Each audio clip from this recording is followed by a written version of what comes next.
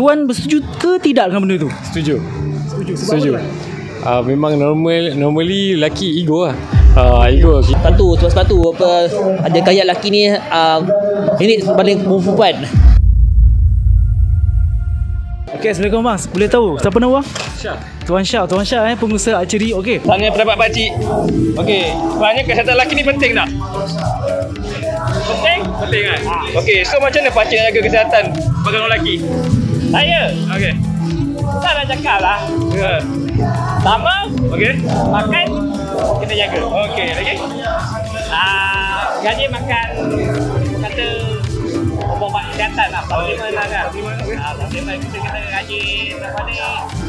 Jangan malah lah orang kata. Pesanan pakcik kepada orang lelaki di luar sana? Jangan takut makan jamu. Oh, yang takut jangan sembarang jamu yang baik lah kan. Yang untuk kesihatan lah kan. Okey, faham. Jamu kesihatan tu, jamu akar-akar kayu lah penting. Tentang awareness lah. Apa tuan rasa tentang kesihatan lelaki ni? Tuan rasa penting tak bagi tuan sendiri? Sangat penting. Bagi menjamin hubungan mesti yang kukuh lah, yang ukuh. Ya, sangat penting. Betul yang penting.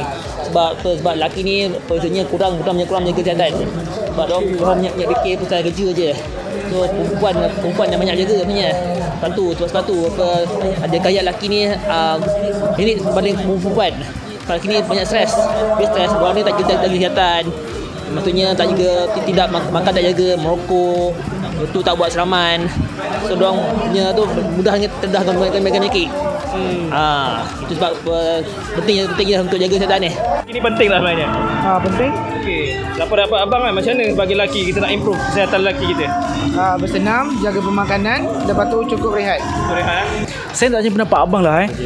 Ini sebab kita daripada SuamiSihat, kita dapat orang kata komplain lah daripada isteri-isteri kat luar sana.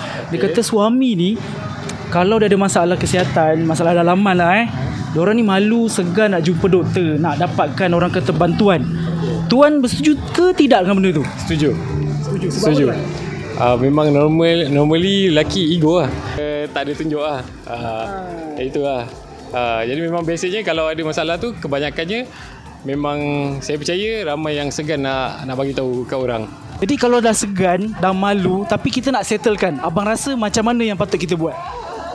Ini biasanya advice kawan-kawan lah. Dia kena open jugalah. Paling tak pun jumpa kawan lah. Macam tu. Sembang kopi lah. Alright, abang dah kahwin bang? Saya dah kahwin. Okey, boleh tak abang berikan tips dekat kawan kita? Sebab abang cakap tadi advice kawan-kawan kan.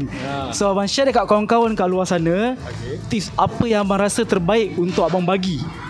Okey, saya kalau pendapat saya rasa better kita share juga. Apa pun kalau ada masalah apa-apa kita jangan simpan lah. Kalau walaupun masalah kesihatan yang kita, walaupun kita malu, kita cari juga orang yang kita percaya, kawan-kawan, family, atau paling-paling pun orang yang lebih pakar. Macam tu. Jangan sorok sorang-sorang. Okey. Terbaik Tuan Syah, terima kasih banyak. Okey. Terima kasih je. Okey, itu saja bang. Terima kasih bang. Okey. SuamiSihat.